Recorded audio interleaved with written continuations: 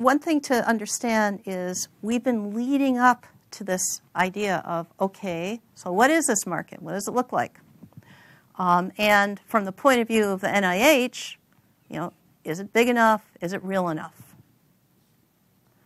So let me start with an example that actually was brought in, that was actually developed for an assessment within the Office for Technology Commercialization.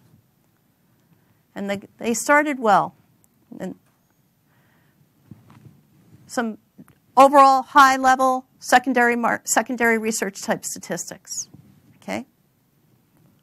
Nice graph, shows the older you get, the worse it gets. Okay?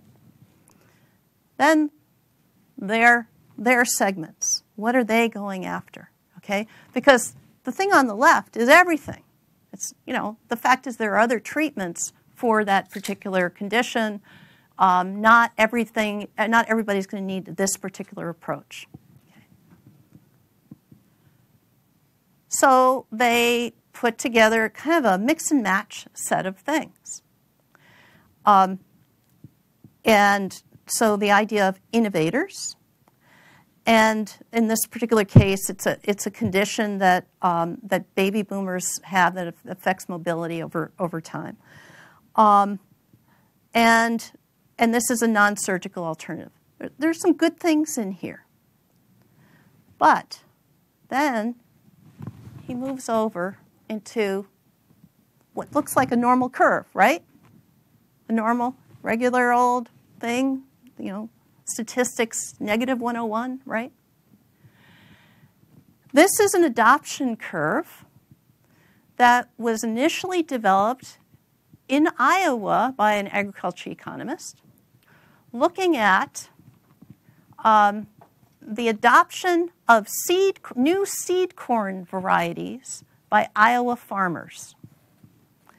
And what this agronomist determined was that it kind of follows a normal curve, and that you start on the left with early adopters, and then you've got sort of the next level. You might think of them as, in this case, did he break out?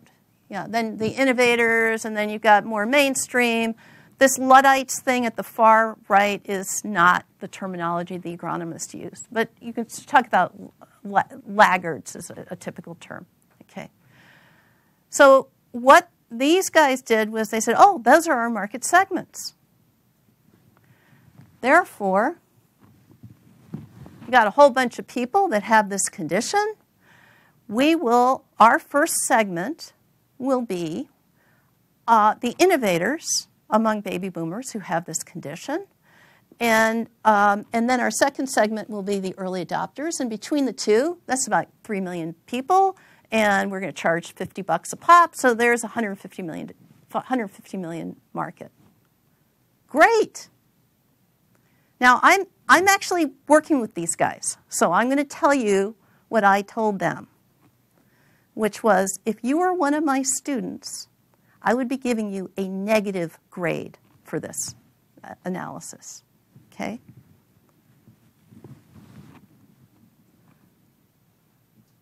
He's not connecting really what's going on with the segment with the real numbers that might go with it.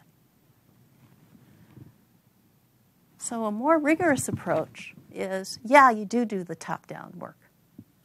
He also didn't do. They also had some issues around their competitive analysis. So what is that size of the total market? Okay. What is the so-called addressable market, which is the part that you would be dealing with, the segment that you would be dealing with? What are the trends going on in that market? And then who else is serving it, and how, and really, where's your niche in all this? But then you're also going to do the bottoms-up approach. You're going to say, who's my initial segment? And the phrase that's sometimes used is my beachhead market. And how big is it? And what kinds of trends do I see there? And what's my penetration rate? Okay? How long will it take me to get there? Now, when I say me, I mean the product. You might, in fact, say, somebody else is going to do it. it's going to be an established company with licensing, but some sense of what that adoption pattern might look like. This requires help, okay?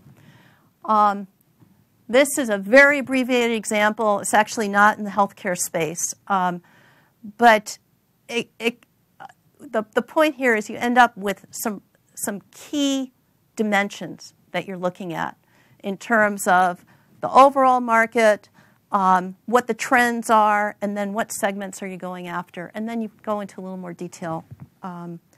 And you might end up with a set of projections,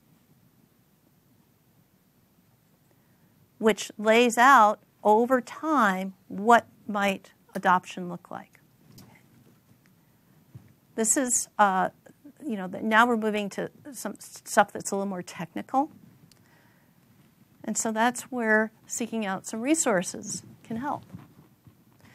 One of the people we have visiting here in the audience is Mike Finch, who leads the Medical Industry Leadership Institute Valuation Lab program. How's that for a mouthful?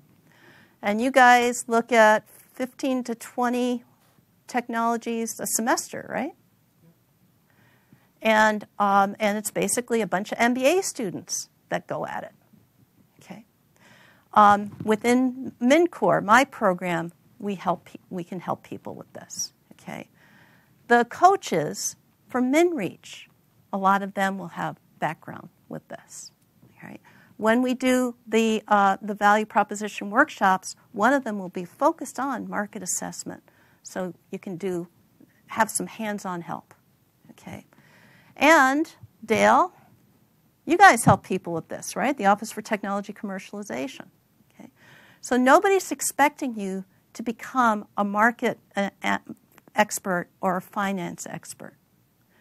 But it is around starting with that active imagination, tempered by real feedback from real people, that then you start translating into some sizing of what the opportunity is.